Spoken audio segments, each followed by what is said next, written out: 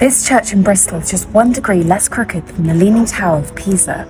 You may not see tourists lining up to take photos of Temple Church, but it has a rich and fascinating history. The original structure was built in the 1130s by the Order of the Knights Templar, though the tower was not started until the 1390s. This is when things got a bit tricky.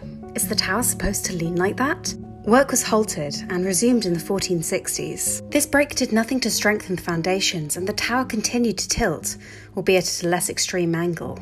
The tilt was probably not helped by the church being bombed in the Bristol Blitz of the 1940s, leaving the shell you see today. This adds to its charm though, and it's definitely worth a visit.